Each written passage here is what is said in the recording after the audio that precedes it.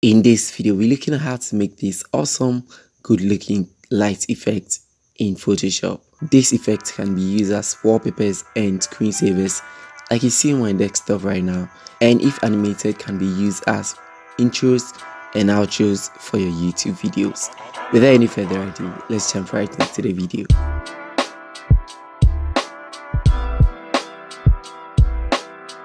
Hey everybody, Innocent here. Welcome to the channel. If you're new here, please don't forget to like and subscribe.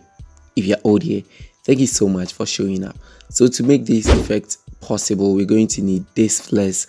I'll put a link to download them in the description. Let's jump into Photoshop. So I'm going to create a new size of 1920 by 1080 in pixels, but then you can obviously choose any size that you want to use. So I'm going ahead and I'm going to click OK. First off, I'm going to fill this with a black solid background. You can choose any of the colors that you want, but then I just want this to be very easy for me. So I'll go for my text tool and then I'm going to make sure that I'm using this font called Acrobat. A link will be in the description. One of my favorites, of course. And then I'm going to use the semi-bold right over here. So I'm going to tap here and I'm going to click T for a text. Okay, so I'm going to select the color and it's going to be black. Obviously it's going to blend with the background because the color is also black. So I'm going to press Ctrl T to transform it a little bit. Press Ctrl A and make sure that it is center aligned. Then I'm going to right click it and then blending options, and then I'm going to add a stroke to it. So the stroke, I'm going to use 5, and the first color that I'm going to choose would have to be red. So I'll go for red over here and then I click OK. So apparently this is going to be done in separate, like one by one, I mean. So I'm going to duplicate this by pressing Ctrl J, and then it duplicates this, and then I hold Shift and drag it to the right side like this, and then I can easily edit this one to the following text that I want to use. So for instance, E, and then I quickly right click on it, go to the blending options, and then I change the stroke color to the next color that I want to use. So in this case, I'm going to make use of the color yellow. So I do the same thing for the next one, duplicate by pressing Ctrl J, and then I can select this and press Ctrl A to select all, and then I'll change the text to X, and that's I'm going to change the stroke color by right clicking, going to the blending options, and then I'm going to change the stroke color to the next color that should be green, or any color that you decide to give to this. So probably green like this will do. Okay, and then okay, and then we do this for the last one, which is the letter T again. So we go back to our blending options, and then we're going to change the last color to something light blue. Okay,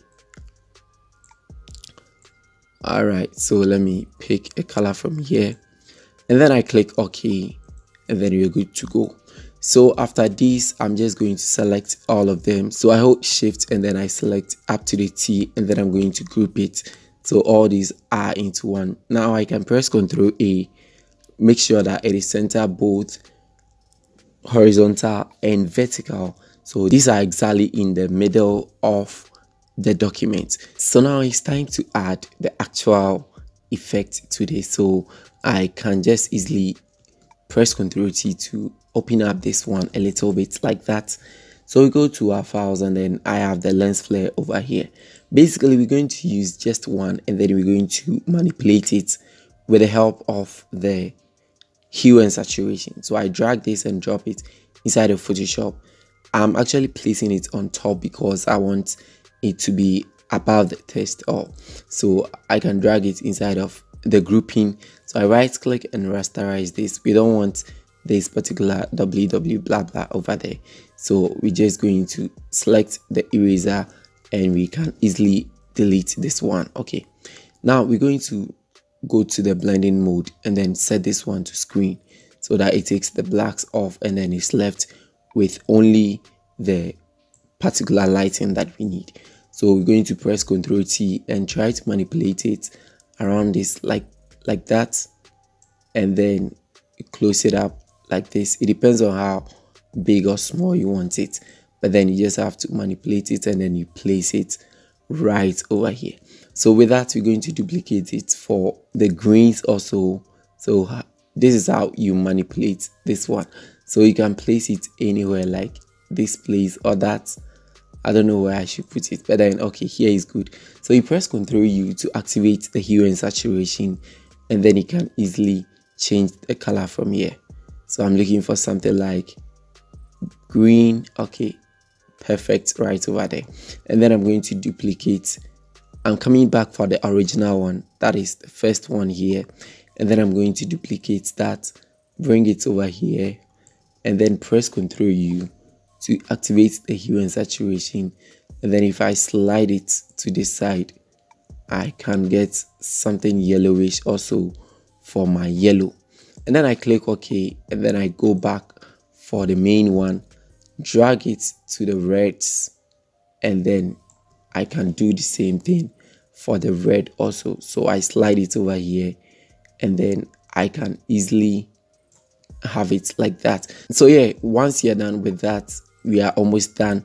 And then you go in for the last flare. It should be on top of all the other flares. So I stretch it out over here, right click and rasterize, and then I can set this one also to screen. So this makes the lighting very much brighter.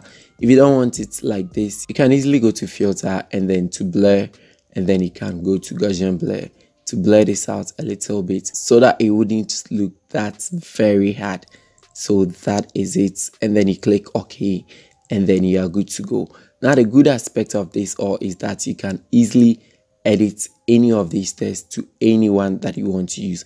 So if you can see the one in my intro, I have Inno, so you can easily change this one to I and then N.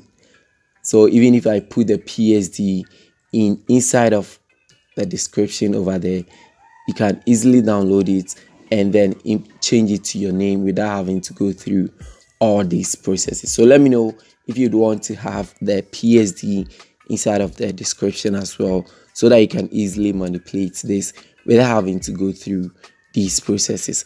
But then it's good to try to give it a try and to practice on your own. It helps you to find out different things that you can do with this particular effect.